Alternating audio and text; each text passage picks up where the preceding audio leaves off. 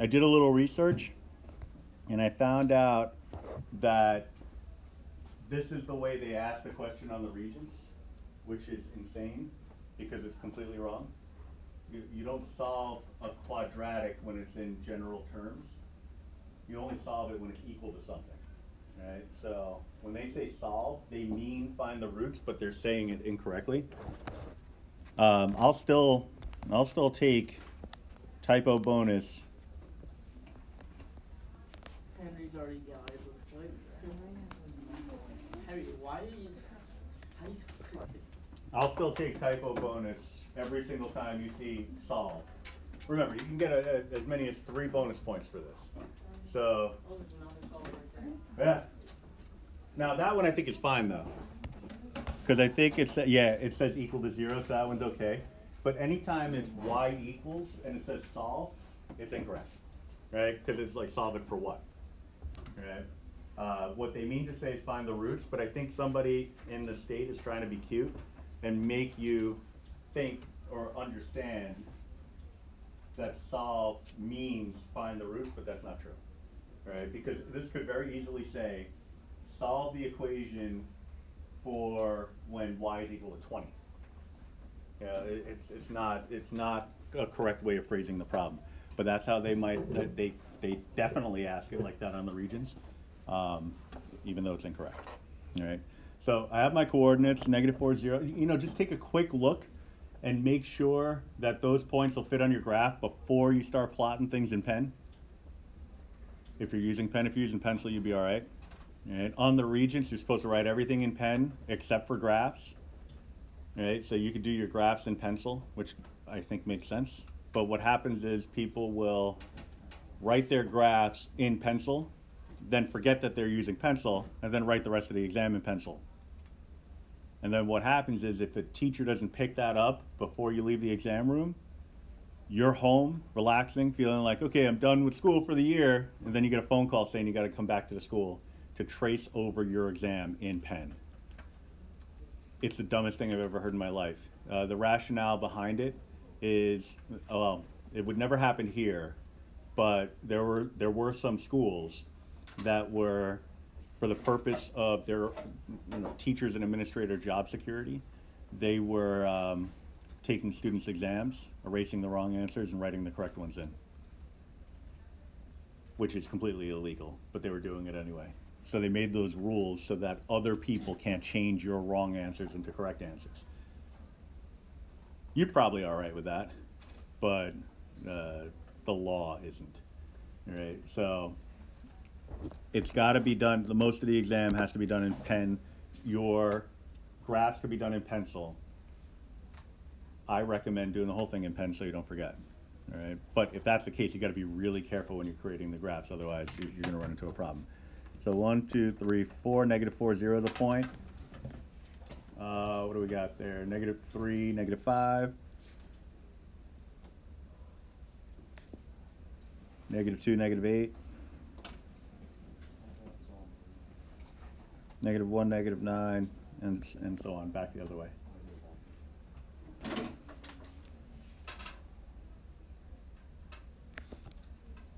All right. Now, another thing to keep in mind is that when you plot a parabola, even if the points on your graph don't actually cross the x-axis, so you go to your table and you get a bunch of points and they don't cross the x-axis. Maybe they're just kind of living down in the fourth quadrant here, and opening upward. You still have to make your graph cross the x-axis if it's supposed to. All right, so you have to continue your graph at least until it goes through the x-axis, otherwise it's incomplete. All right, so always think to yourself, if the roots exist, you need to have a graph that goes through the x-axis and also goes through the y-axis. If you have those things in place, then you have a complete graph, assuming your points are correct.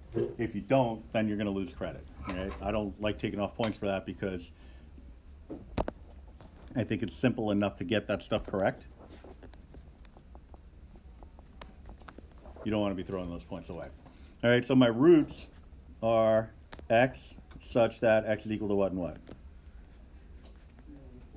negative 4, 0. All right. Now, we also have to solve it algebraically.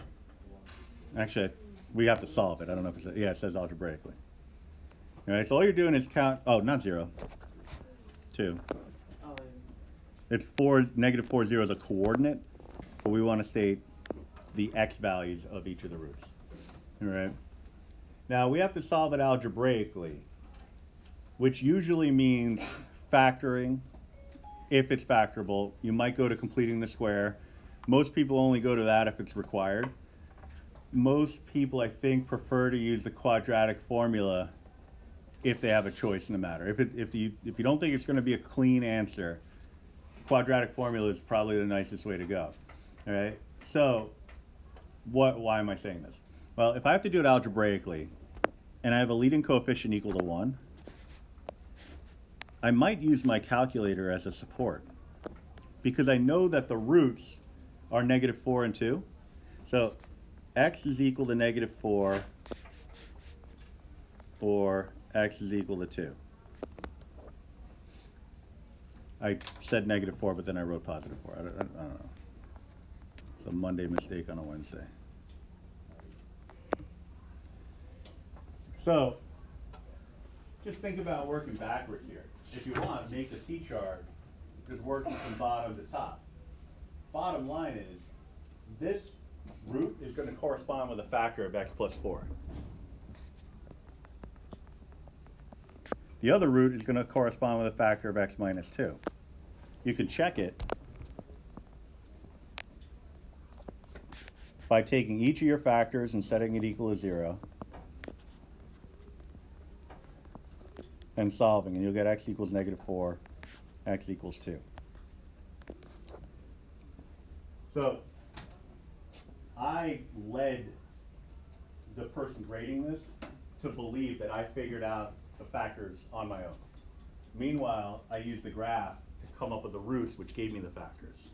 Right? So even if a question didn't ask me to create the graph, multiple choice question, for example, says which of the following are the factors of the quadratic, I might take out my calculator, look at the graph, find the roots, and then once I do that, use those roots to help me come up with the factors. It's a perfect way of doing it that allows you to get the answer correct. So now I know that my roots are definitely x such that x is equal to negative 4 or 2. All right. And it actually turns out that this, it's a check if you're just looking for factors. It's actually the solution for the roots if that's what the question's asking you to do. The roots.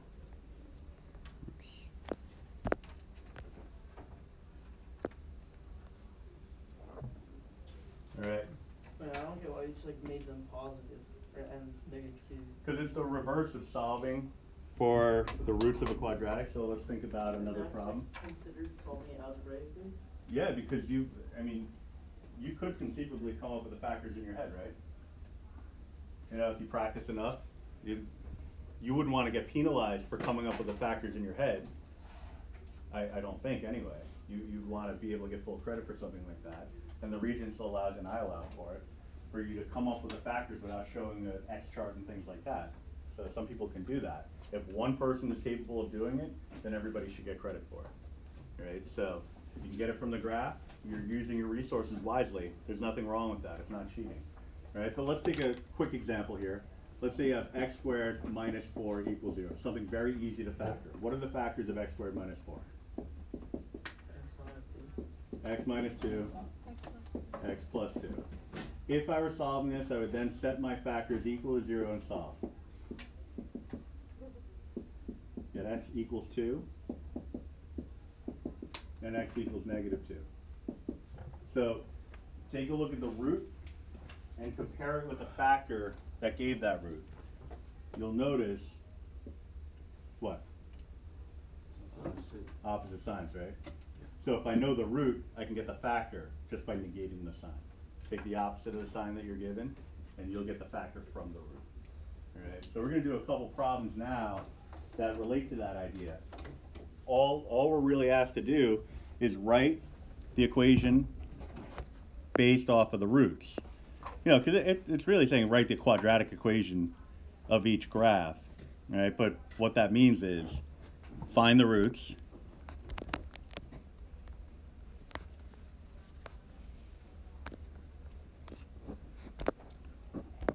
in this case, x equals what and what? -1 or x equals 3. Find the factors.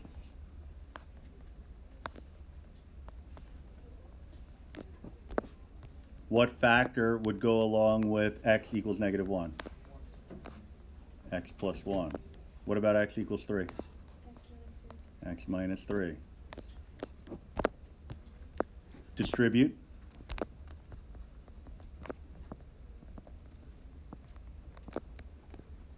You'll get x squared minus 3x plus x minus 3. All right, double distributing. Simplify. What do you get?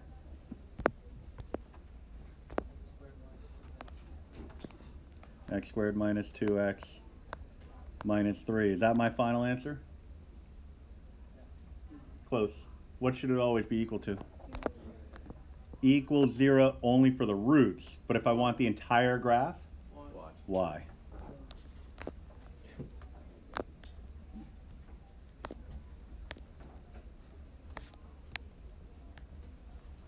All right, when you set it equal to y, that's allowing for it to be any part of the graph. Right? It could be any y. If you set it equal to 0, you're only looking for the parts where y is equal to 0, which would put you just at the points on the x-axis. So if I were to write equals 0, it would only represent 2 specific points. It would not be a parabola. Equals y makes it the whole thing. All right. Really, when you think about it, it's not too bad. I mean, it looks longer than it really is because I wrote the steps. But the second problem, just kind of cut to the chase. Get the roots, which are what and what? -2 or x equals 2. Factors. X plus 2 and x minus 2. Yep. Now, just be careful about one thing. We did it right here, but it's happened often enough where people have screwed this up. And I don't think it's a big mistake, but the Regents does, and they'll dock you credit for it. Whatever the factor is needs to correspond with the root. So you look at these as two factors that are interchangeable. If you wrote the x minus 2 here and the x plus 2 here, they're telling us to take off a point because you haven't demonstrated that you know that the x plus 2 goes with the x equals -2. So just make sure your factor lines up in an obvious way with the corresponding root. All right. I think it's a simple enough thing to do consistently, but people have made that mistake in the past, and I figured I'd bring it to your attention. All right, distribute it out. What do you? All right, and that's because in this case we're dealing with a downward-facing parabola. Maximum vertex, the a value should be less than 0, so I'm going to tack a negative onto it. We distribute it out just like we had already done. X squared minus 4, but just pop a negative sign in front of it, in which case it'll become -x squared plus 4, and that would be our final answer. So for you, you just had to reverse signs. So in your notes, you would just pop a negative, and then just reverse these 2 signs, and you're good. The good thing about the problems that give you graphs is that you have the ability to check them immediately. And I've left the calculator on this whole time torturing you. Might as well put it to good use. If I were to take a look at, I'll just do the second one here, -x squared plus 4. I'll just do a zoom 6. The question would be, does that look like this? Well, not exactly, because the one on the paper looks a lot nicer. But if you count boxes, you could see that the tick marks on our graphing calculator going up a total of 4 times, going left 2 times, going right 2 times. Right? So our graphic calculator jives with the picture that you were given on the paper. Right? On the next page, it's a little bit of a different story for some of the problems because it doesn't give you a graph to compare it to. All right, so you have to kind of take it on faith that you did it correctly. But definitely anyone that's giving you a graph, you could make use of that information. All right, so pages 26 and 27, you know, they have a mixture of different problems. Numbers 3 and 4 are kind of the same deal, everything. But let's take a look at some problems between 5 and 8, because it's saying write the quadratic equation given the zeros and whether the vertex is a maximum or a minimum. All right, so first thing I want to address, concept of zeros means the same thing as the roots. So they're telling us that x is equal to -3 or x is equal to 4. Corresponds with roots of what and what? 3 and negative. X plus 3, x minus 4. Distribute it out. Actually, let me address the minimum first before we get into that. If it's a minimum vertex, the vertex is a minimum, what kind of parabola are we looking at here? Upward facing parabola. All right. Should the leading coefficient be positive or negative? Positive. Yeah, the a value is going to be positive, greater than 0. So what I'm going to do is pop a little plus sign in front, just as a reminder, although it's not going to have any impact on this problem. Whereas in the second problem, we're going to have x equals 7 or x equals 7. All right, this is a double root.